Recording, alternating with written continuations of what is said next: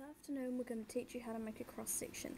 Cross-sections are similar to graphs and use contour lines to show the height of the land. They are constructed using contour lines. This example shows a vertical section cut through the land of the central North Island. Steps of construction. Number 1.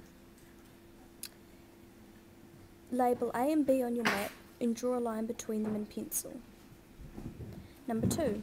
Place a piece of scrap paper on the edge of the map from A to B with the corner of the paper at A. We've done this on our own map and we've labelled the contour lines on the map. Step 3. Every time a contour line crosses the paper, put a mark on the paper and label the correct height along it. If you look at this picture, you can see that it's labelled 100, 200, 300, 400, 500 and then back again.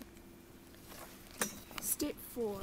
Draw a vertical and horizontal axis, like a graph, on which to plot the cross-section. The horizontal axis of the graph must measure the same distance as A to B on the map. Label A and B on the axis. The vertical axis needs to be labelled in metres up to the highest point on the map. Now, step 5.